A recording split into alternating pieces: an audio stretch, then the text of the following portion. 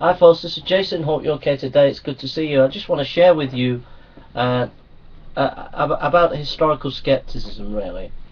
I was preaching in Manchester, and I got talking to a young chap, and I told him about the 12 facts of who Christ was that even skeptical historians agree with.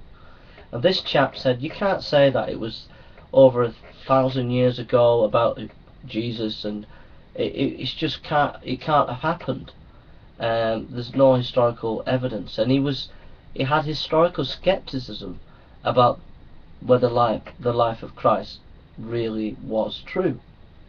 Well, here's a thinker. It's a guy called Huizinga in The Varieties of History, New York, Meridian Books, 1956, page 302. And he says, the strongest argument against historical skepticism is this: the man who doubts the possibility of correct historical evidence and tradition cannot then accept his own evidence, judgment, combination, and interpretation. He cannot limit his doubt to his historical criticism, but is required to let it operate on his own life. He discovers at once that he not only lacks conclusive evidence in all sorts of aspects of his own life that he had quite taken for granted, but also that there is no evidence whatsoever. In short, he finds himself forced to accept a general philosophical skepticism with his historical skepticism.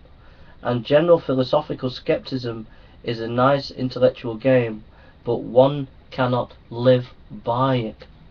So the person who takes the historical skeptic line and say, well, it happened so many years ago about Jesus and we can't possibly know, the logical step with that is actually, let's just deconstruct this a little bit more, and actually you've got to follow it consistently with a philosophical skepticism. Once you do that, there's nothing you can really know, and in the end it's not really worth living with such a philosophy. You can't really do anything, think anything, and it's just not feasible.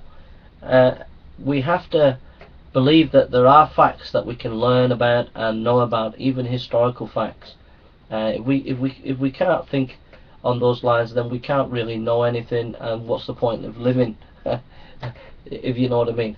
So please engage with the facts about Christ. There are many facts about him, and over the coming weeks and months many videos will be posted about the facts of Christ. So engage with it as a young person, and don't be so skeptical, because if you're skeptical, take it to its logical conclusion. You've got to live by skepticism, and in the end it's a life that you can't live by. Alright? Be positive. Let's believe we can discover facts about Christ or any historical figure, and let's go into history and search and learn and see what we can find. And if you look into Christ's life, you will find many facts. Thank you for listening, and God bless you.